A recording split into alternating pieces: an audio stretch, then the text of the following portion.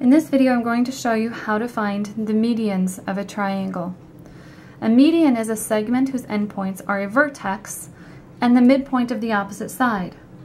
So you can use a compass and protractor, ruler, and got your choice of tools to use. But in this case, I'm going to use a ruler and a note card. So I need to find a midpoint of a side, and then I'm going to connect it to the vertex that it's opposite. So in order to find the midpoint, I'm going to use a ruler and measure the side. And this side looks to be just a bit beyond 14 centimeters. So half of that is going to be just a hair over 7 centimeters. So I'm going to make a mark there. There's my midpoint. And then I'm going to take that midpoint and connect it to the opposite vertex.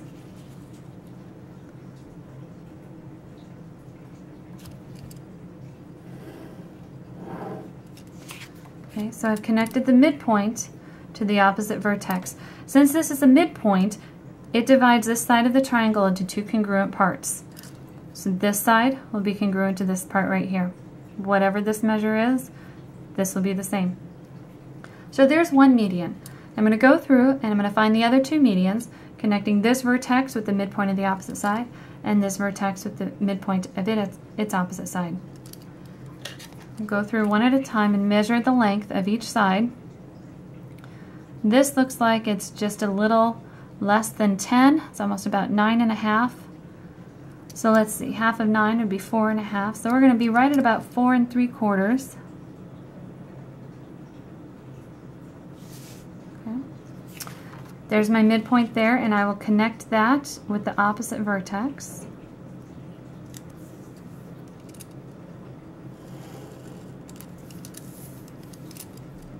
And that, because it's a midpoint, is going to divide that side of the triangle into two congruent parts.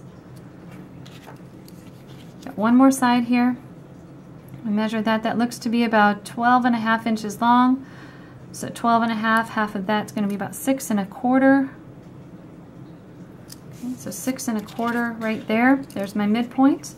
I'm going to connect that to the opposite vertex.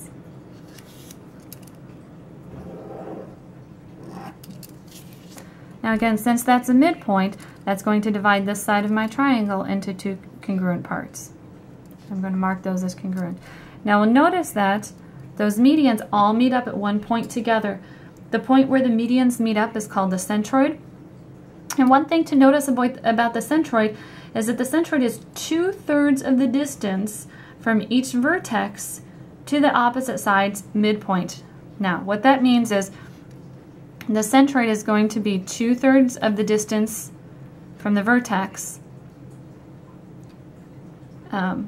each one of these. So whatever your distance happens to be for the length of this median, this part right here will be 2/3 of that distance, and this will be 1/3 of that distance. So if your whole median is, let's say, 3 centimeters or 3 inches, okay, let's say your whole median were 3 inches long, this is going to be 2/3 of that, or 2 inches, and this is going to be 1/3 of that, or 1 inch. Whatever your median is, that centroid will be located 2/3 of the way from each of the vertices. The centroid will also always be inside of a triangle.